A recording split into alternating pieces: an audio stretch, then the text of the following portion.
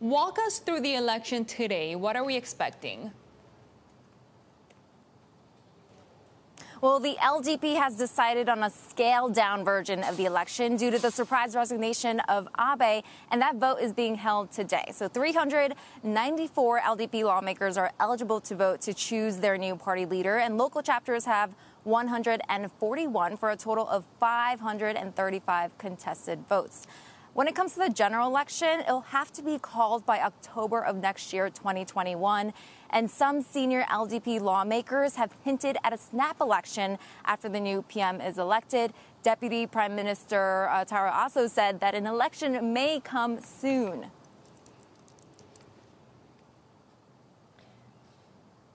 So we know that Suga is really the continuity candidate when it comes to the economy. What about the international relations side of things? What are the challenges that he potentially faces?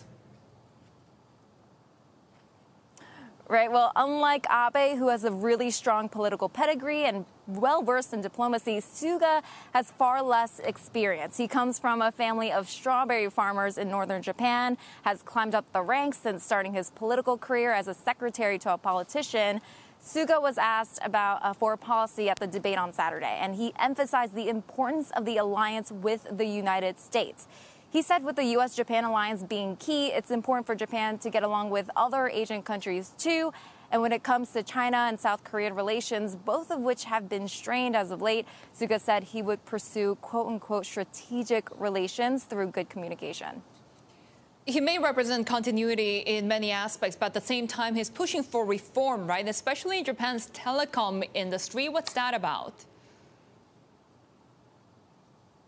Yeah, Suga has kept pressure on Japan's telecoms ahead of the elections by standing firm on his push to lower mobile phone carrier fees. That's been a long-standing initiative of his. He said cell phone charges in Japan should be cut by around 40% from current levels. In particular, he said he wants the cost of plans with large data packages to come down more. He added that the government should consider charging the carriers more for the use of public radio waves as a way to generate more revenue.